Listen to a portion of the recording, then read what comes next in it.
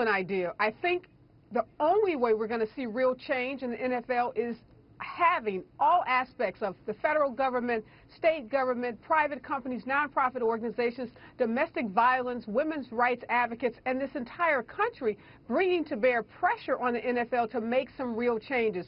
You know, Allison, I'm really disturbed because when I look at how the NFL has treated its domestic violence cases, there seems to be this sense that they want to wait to see what the law does. Like in the case of the 49ers, you know, they're waiting to see for that particular player, Areva McDonald, if charges are going to be filed. Then there's another case with the Panthers where, you know, this guy, Greg Hardy, has been convicted, but they're waiting to see what happens with his appeal. The NFL doesn't have to follow what county prosecutors all over this country do. It can set its own zero-tolerance policy and hold its players accountable, and it's time for them to do that. But then, Dave, how would it even work? They would lose, they would be suspended or lose their job even before being adjudicated because a woman accused them of something?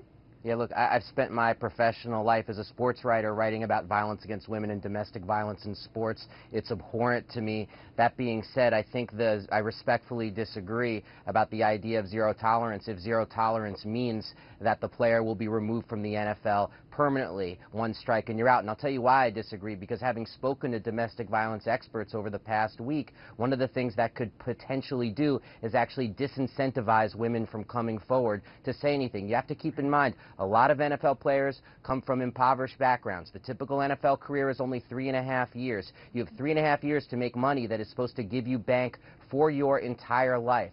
The pressure and the disincentivizing that could put on a woman to not come forward, if it means she's going to economically dislocate her family and her future, would be profound. The NFL has to set up ways. The current system is ridiculous. I completely agree with that. But it has to set up avenues of confidentiality so women can come forward and ask for the help that they want with the self-determination that they need. Okay, Soraya, is that the answer?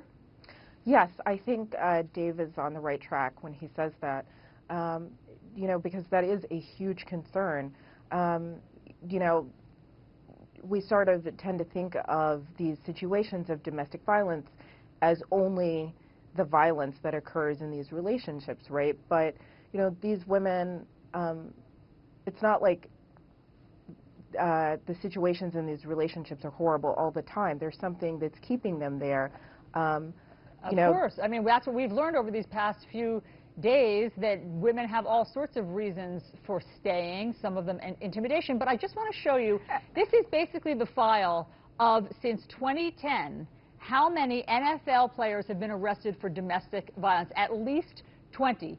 So, Areva, something has to happen. And let me just respond quickly, Allison, to what the other panelists said. If you were to play that argument out to its fullest extent, you would say we shouldn't have criminal punishment for domestic violence, because that could disincentivize women from coming forth because they know their husbands or spouses are going to be arrested and prosecuted. So the fact that there's going to be consequences isn't going to change. Right, it doesn't prevent women from coming forth. That's a good argument, Areva, with that argument. But I want to ask you, I want to challenge you on your point. You think that people should lose their jobs before they're adjudicated just on an accusation? What I'm saying is there should be a full investigation and a determination, and it doesn't have to be at the level of a criminal standard. Think about what happens in a criminal case. The standard is beyond reasonable doubt. That is an incredibly high standard. In the workplace, we often fire people because of sexual harassment, racial discrimination, and other infractions because there are rules set up in that company. And it doesn't mean the person has committed a crime or there's been a criminal adjudication,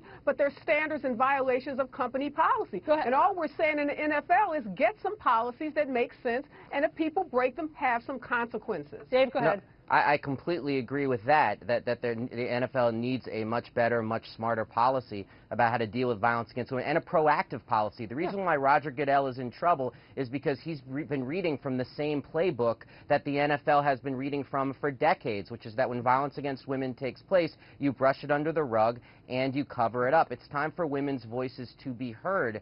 The thing that you don't want to do, though, I just got to go back to this, is if anything that disincentivizes women from coming forward has to immediately be looked at with a little bit of a side eye, because what you don't want is women staying in relationships because they think that they are going to destroy the family unit themselves. There needs to be a way that they can get the help that they want. There needs to be confidential counseling. The NFL's current standard for counseling was has Ray Rice and Janae Rice coming into his office and talking in front of him together. That is obscene by any standard of how you deal with domestic violence. That's what needs to change.